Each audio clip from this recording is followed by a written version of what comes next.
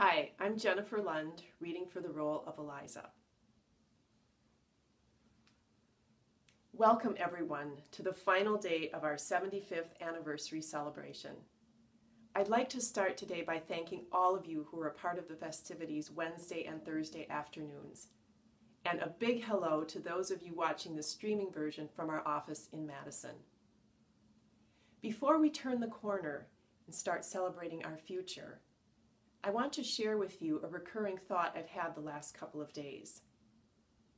When I was just a young girl, I remember Grandpa and Grandma having a serious conversation with my parents about the health of Grolson Supply Company.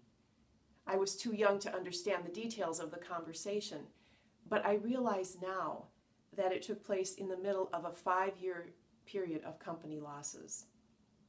It was the first of many times I would hear Grandpa Dwayne say, "We'll get through, even better." While I was in college and working here part-time in product testing, the company launched a line of aerosol-based cleaners called Spray and Wipe.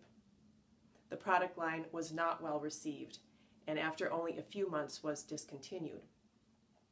Gerhard Koenig was leading product testing at that time, and he pulled all of us together into the old cafeteria.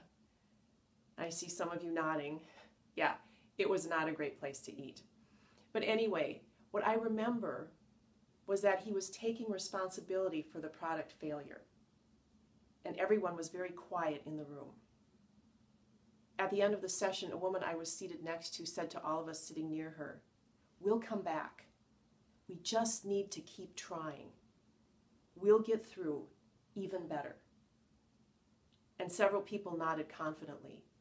I thought, hey, that's what Grandpa Dwayne said. It was the way she said it, with confidence and a bit of pride. It made me feel like she was right,